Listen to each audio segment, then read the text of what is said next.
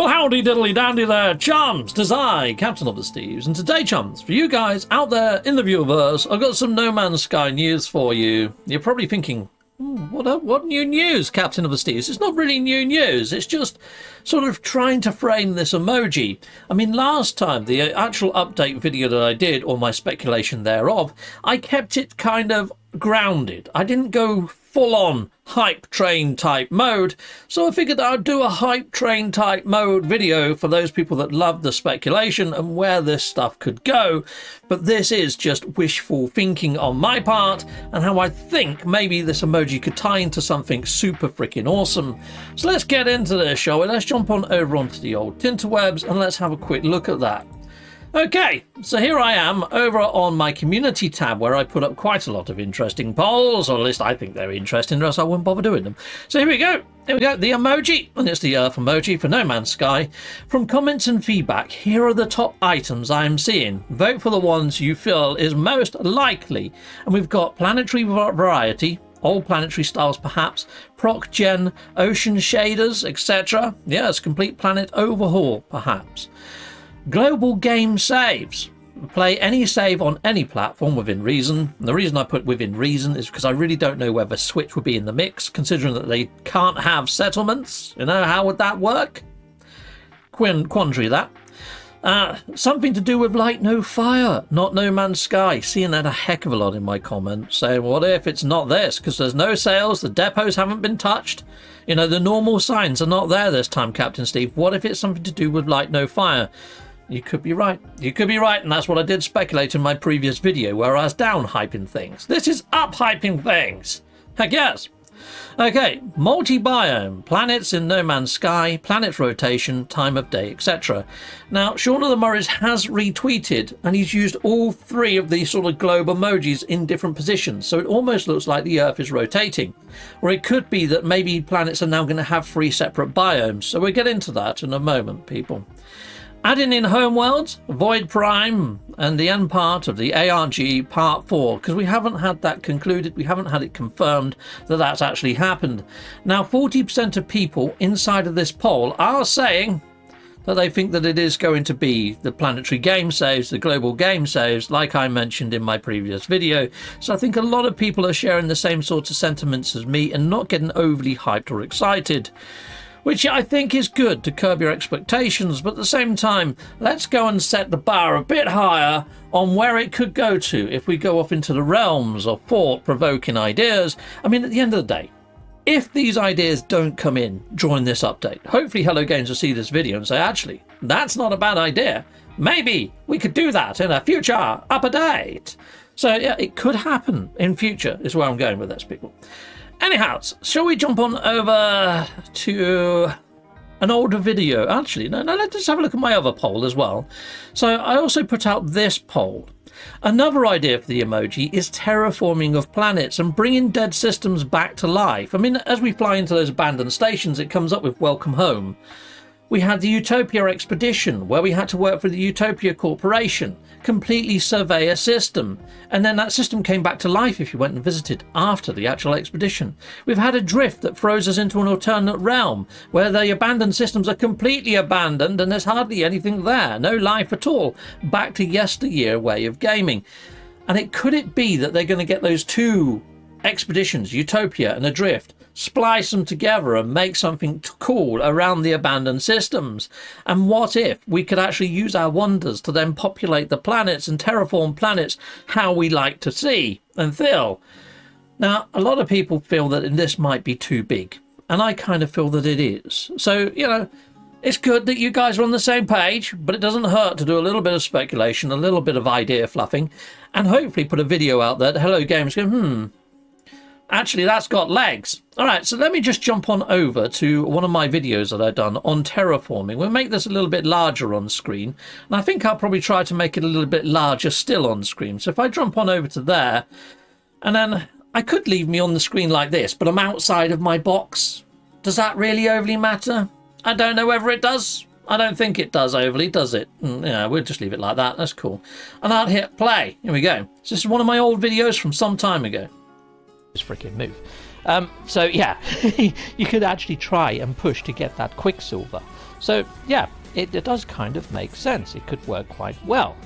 So as you can see here, I'm just running around a random planet, scanning myself some rocks, some flora, and some fauna. So yeah, I'm just going to collect all that up inside my discoveries page, and the discoveries page will become a lot more useful with this actual idea in part 2, because there is a second part to this idea. So if you come across dead planets, or those exotic biomes, you know, like the capped ones, or the shelled ones, or the ones with the machine type parts, you know, the ones with the exotic glitch trophies, they've only got the one fauna on there. Those sort of worlds, or the dead or airless worlds, I'm hoping to have some sort of terraforming device that you can place on those planets and actually claim them as your own, and then create new biomes on there, and not just a singular biome. So you could create a multiple biome type planet if you want. So here I am, I'm just touching down on one of those capped planets at the moment. You can see here it's quite lush already. It's got beautiful grass coloration. So maybe, you know, I might want to keep that beautiful grass coloration. But yeah, there's all different sliders that you could probably use to actually tone this up and do what you want with it, or place different sorts of plants on there from your discoveries page, but we'll get into that into a moment. Now there isn't a terraformer at the moment, so I'm just going to use a beacon. They're kind of defunct anyway. I mean, they could kind of just change this into a terraformer and no one's going to freaking miss it, because these don't do heckin' nothing anymore. So here we go, so let's kick that into life. And yeah, so I'm just going to quickly mock up a quick image and place it over the top of this to show you what I'm on about. So here you go. So once you actually go into here, terraforming planet, select options. You can hit randomize or customize. Now if you do hit the randomize, it gives you a rough idea in the top right hand corner what it may do to the planet. So in this case, it may give you tropical climate with fungal type spores and toxic storms. It's definitely going to give you higher water levels and water life. And there's also a chance that it's going to increase the life forms on the planet, so not just one fauna anymore. So you could just hit randomize, or you can hit customize, and in customize you can actually select different hemisphere separations. You can have up to 4 biomes, so I've gone with frost on top and bottom to give it like poles to the north and south. And then you can add fauna or mineral or whatever discoveries you wish to the actual planet, and build this out how you want, as you like it, and even set different tints and colours and terraform a planet. So after you've done all your terraforming, your scanning, all that sort of stuff, head on up to your freighter. There may need to be a new console for this, or a new sort of interaction terminal where you just hook up to it, fire it up and say, yeah, I want to hold an auction. It takes a couple of seconds to call in the actual different sort of races from around the verse, and they appear as holographic projections above this sort of like doohickey here, this holographic planetary type thing, because that kind of makes sense. It could kind of work. It pushes people to get a decent freighter and stuff, doesn't it? But here we go, here's the races. So yeah, the Korvax are offering nanites, the Gek are offering units, and the Viking are offering quicksilver, and depending on your rate of discoveries and things, you can choose which one you want, or you can just hit leave if you don't like any of those options. But yeah, after you've actually selected that race and their favour and accepted their gift, yep, you will get that in your bank account, and then they will spawn in, like I was mentioning earlier. So the station will appear, all the outposts will appear, and then all the different systems make sense then, don't they? It really does. It's a great idea. So as you see there, chums, that would work for any sort of, I don't know, terraforming catastrophe planets, airless worlds, exotic biomes.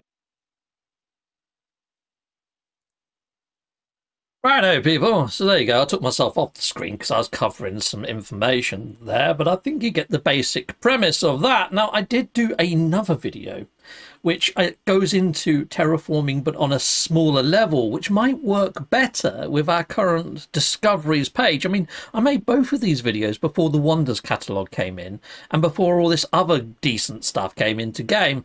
So I think this has got more legs now. I think they've got the building blocks. I think they've got the foundations. Let's just jump on over and I'll play that one quickly as well, people.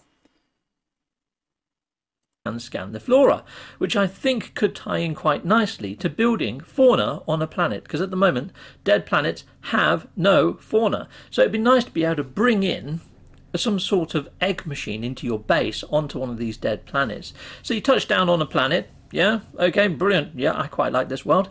But it has no fauna. So there we go, no fauna on here. So I might start scanning a few rocks and a few flora just to build up some sort of DNA repository to get an idea what the biome is and all that sort of stuff for my computer once I've built a base. So here you go, I've just built a very crude base.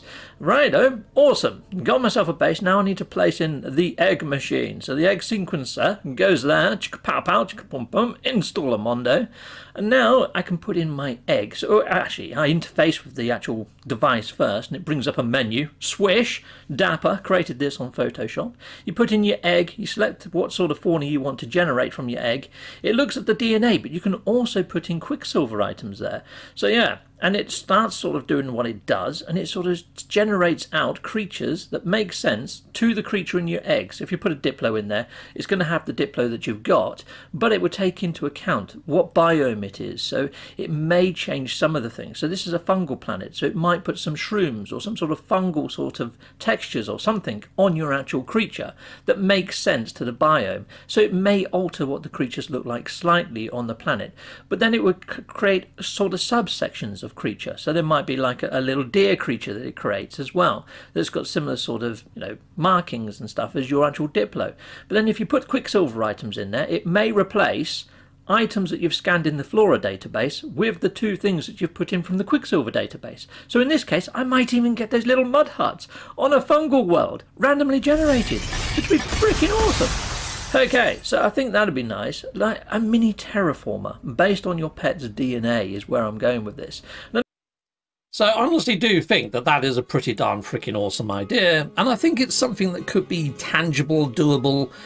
So in either of those, really, when it comes to planetary terraforming, I really like the idea of being able to sell it to the different races, and obviously they'd be interested. Say if you scanned all the rocks, the Gek would be more interested in offer you a higher value.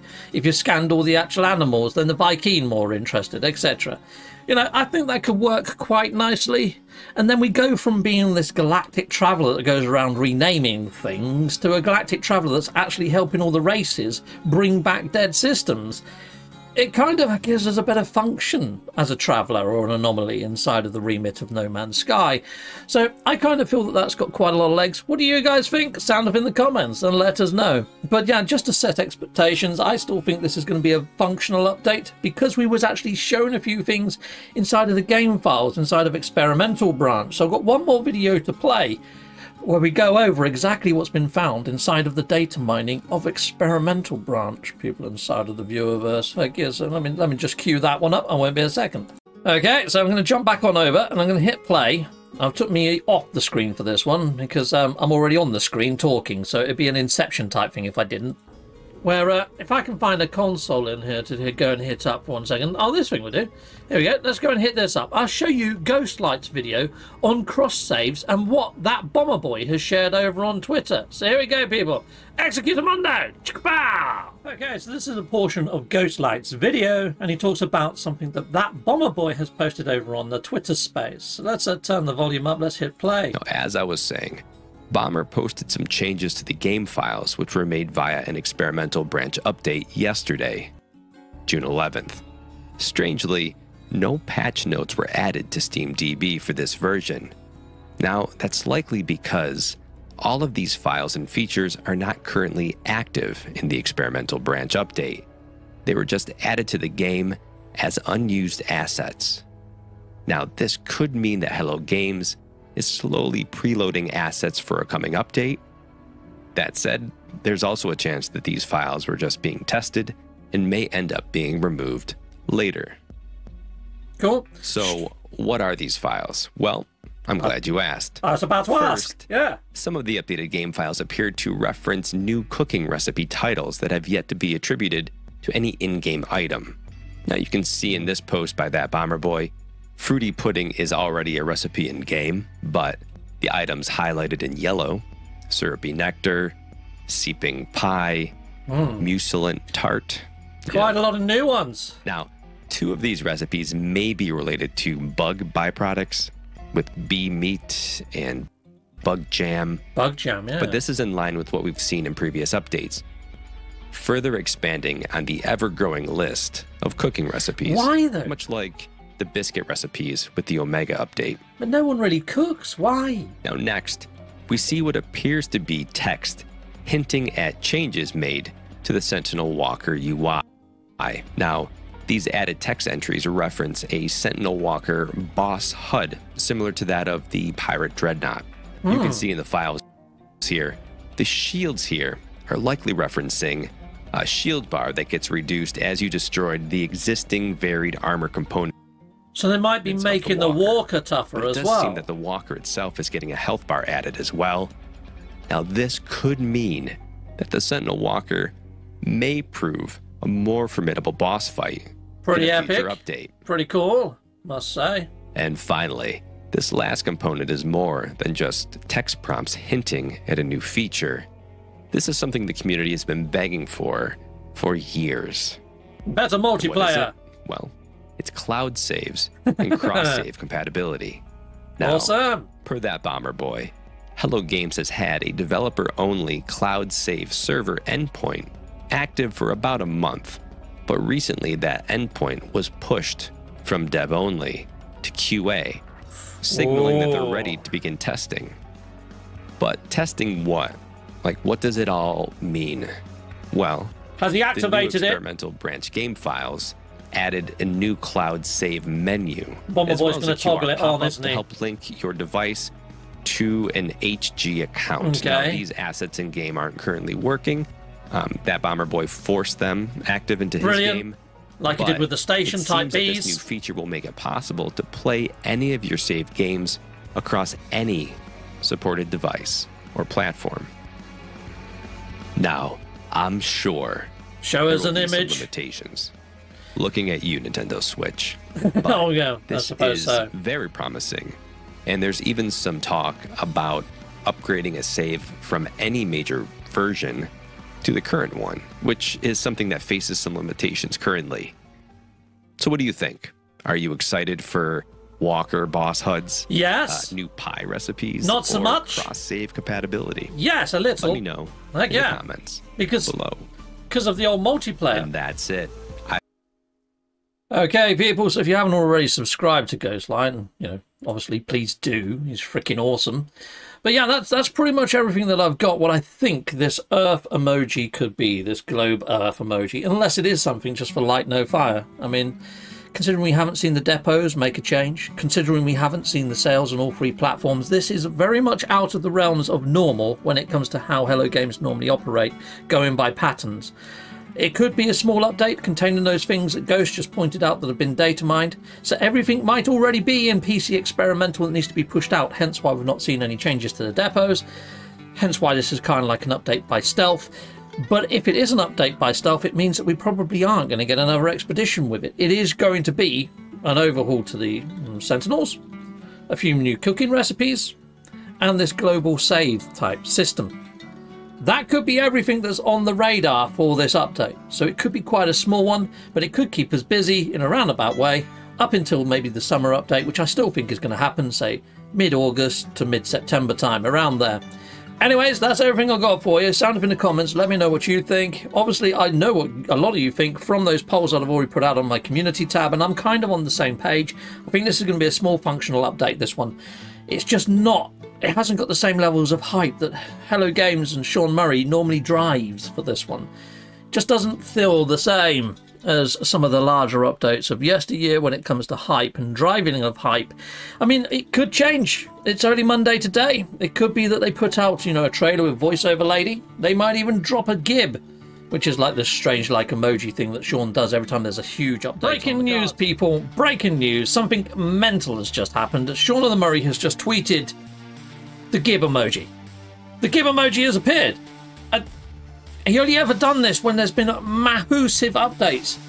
And he's done something a little bit crazy with this one. Let me jump on over to the old Tinterwebs because I'm seriously losing my freaking cool right now, people. This is insane. This is like Christmas. Okay, right, here we go. Oh, shite. Okay, here we are. Yeah. Boom. Oh, wrong one. So this is what Sean of the Murrays has tweeted out just 25 minutes ago. It's the GIB emoji, but he's put the globes in as eyeballs and one by the hand as well. So this was what he'd done before, but now he's done it with the GIB. I honestly think now that we're seeing like these 3 different biomes, maybe planets are going to get mixed biomes. Maybe we are going to get the ability to terraform. Seriously, people, if this is some sort of trolley thing, he's freaking gone and took it to another level. I'm really hoping this means that we are going to get something a little bit special with this update. Maybe this week we might not see the update drop. Maybe this week we might see a trailer with voiceover lady. Oh my days, this has just taken my whole speculation, my whole hype levels to another freaking level, people. I've got my first class ticket. I am running all the way up to first freaking class to join everybody inside of hype train mode. People, for me, this changes everything. All those video clips that I put up at the start about maybe this might happen, is now more plausible to me than just the global game save happening. It's the GIB emoji. It's the GIB emoji. It's the GIB emoji.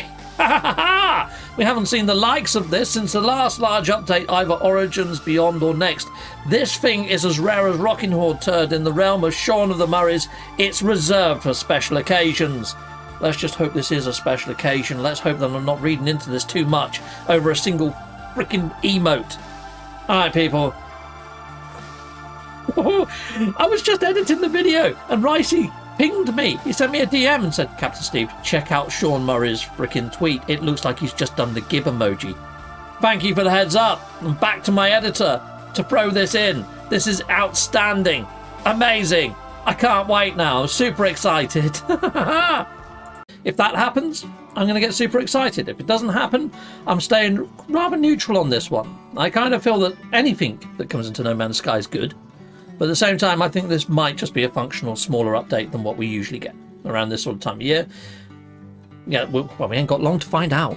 I honestly think this is happening this week. I still think Wednesday or Thursday this week, this update's going to drop. Goodbye, goodbye, and goodbye again.